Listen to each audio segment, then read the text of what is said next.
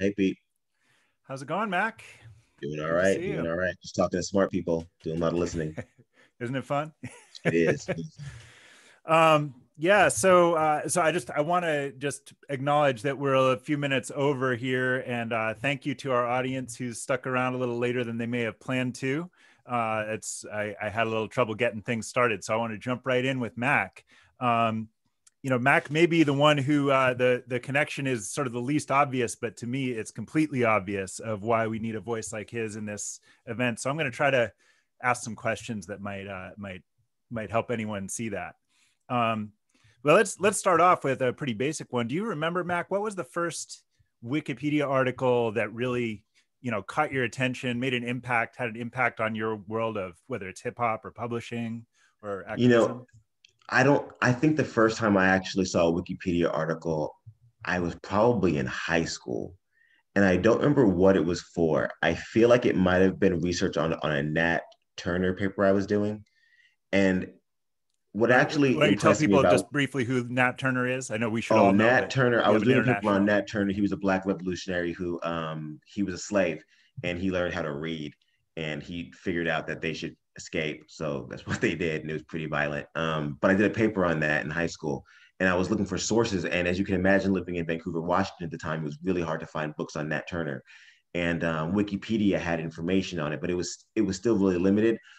But what I loved about it was that it had sources, and through the sources I was able to go and find information I needed, like books that weren't even about him had information about him in them, and I wouldn't have known otherwise. So through Wikipedia's sourcing, I was able to really quickly get information in like a rural area. So this was back in the late 90s, probably 98. Cool. Yeah. That's great. So I've got two questions I'd love to just let you talk about each of them. First up, I'm one of the links that I posted next to your name on our event page was a video that from last summer, and I really recommend that people go back and take a look at it. It's about a 10-minute interview that Mac did with our mayor. This was during the Black Lives Matter protests here in Portland. It was really when things were getting hectic over the summer, when federal officers had come in and there was tear gassing almost on a daily basis.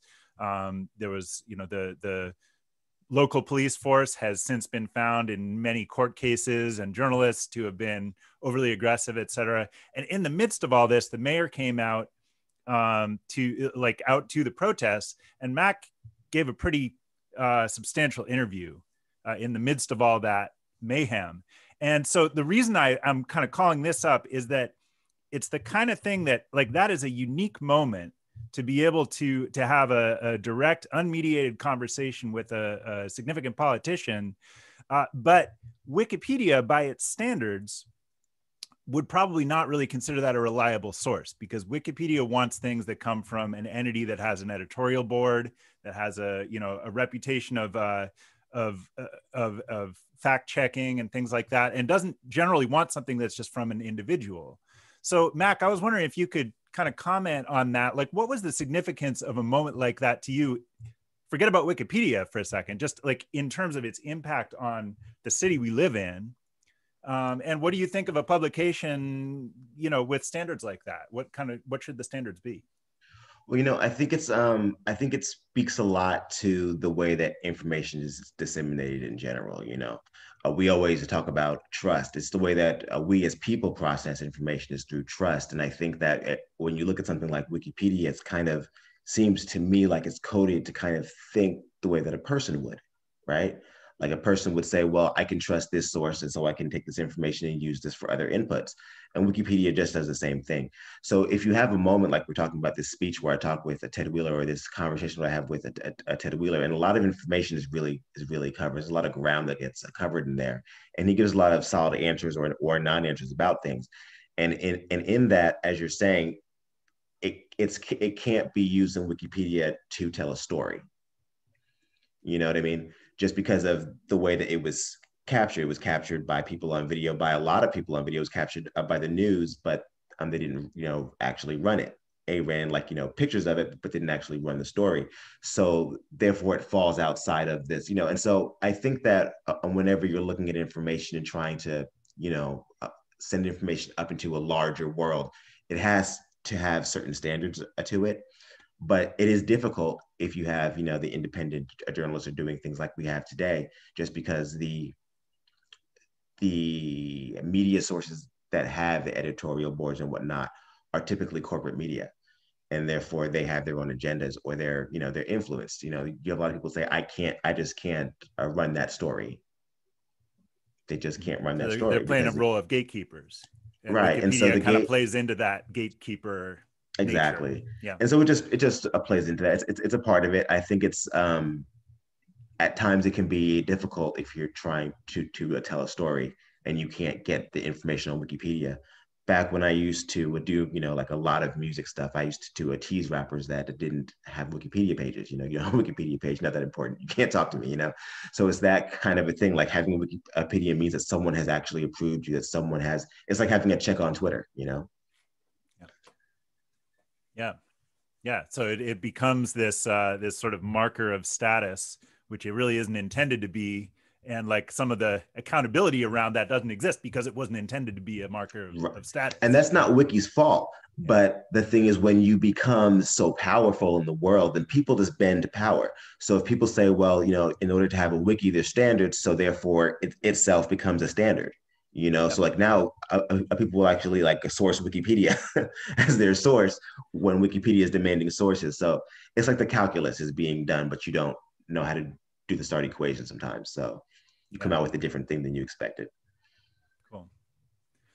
So, the other angle I wanted to come at you from is, especially now that you've heard some of our other speakers and gotten a bit more of a sense of how important that sense of community is to Wikipedia, and the ability to create something together across, national borders, across linguistic barriers, different experiences, different education levels. Um, I'm curious, what about that resonates for you? Are there elements, I'm thinking about the Black Lives Matter protests, but, maybe in your work as an editor too, where, there might be disagreement in a community, but it ends up like talking through that disagreement ends up to producing a better product or to people learning something. Is that a dynamic that you feel like you can see elsewhere in your work? Definitely. In fact, that kind of started for me is this seeing this a community, first of all, the Wikipedians is really cool because I never knew it existed until about a couple of weeks ago. You started talking to me about it. But the first day that you and I had actually met at Lens Park several months ago, and you had talked about your work in Wikipedia, and kind of what are sources and stories that you can tell and you can't tell, and how that kind of how the world works on this end. I started thinking about that a lot, and that actually played into a lot of how I as an independent journalist, I thought about a lot about how if I tell this story as an independent journalist, is it actually history? If we're looking at Wikipedia's history, I tell this story. I don't have an editorial board, but if I tell this story to Richard Reed at the Seattle Times, he can tell my story, and now our story is real. So I think it definitely has real world applications because the story that you leave behind, especially through something as messy as like revolution and changing politics and and thought revolution and economic revolution, all these kind of things.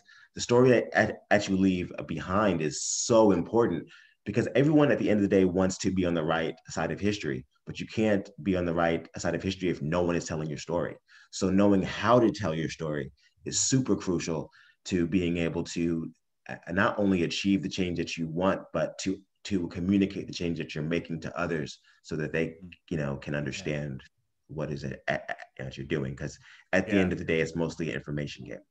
And that actually leads me to I got kind of a follow-up, and I don't know how we're getting towards the end of our time here, so I'll just make it quick. But something that I've noticed in the Black Lives Matter protests that in a variety of different instances is that people who are very involved in the protests often have instincts that run completely counter to everything I know from a world of where you're trying to express yourself to the media, where you're trying to express a message that then is picked up in the news, where the public can understand what it is you're trying to say. So, my instincts, my thought is that if you have a protest, it's because you want to be on the news. It's because you want the public to understand what is your point of view, what is it that you're working towards, right?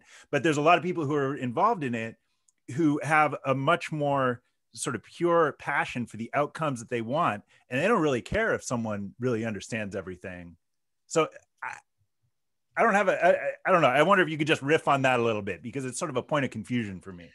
They often say that, that what's the phrase, that the riots are the voice of the unheard, are the voice of the unheard, right? And I think that's important to keep in mind when we talk about, how people in the midst of protests, especially again in media, you're going to go to a protest in the midst of the passion and ask people questions, and then you're going to get passionate answers.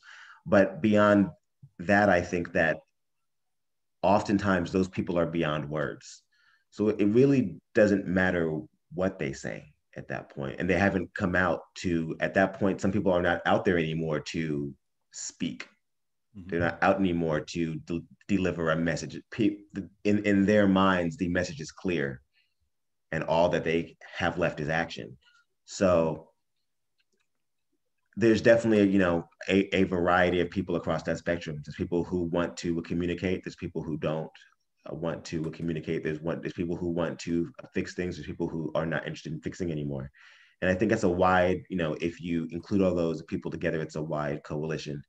And so you see a lot of information that's designed to take those people and break them apart.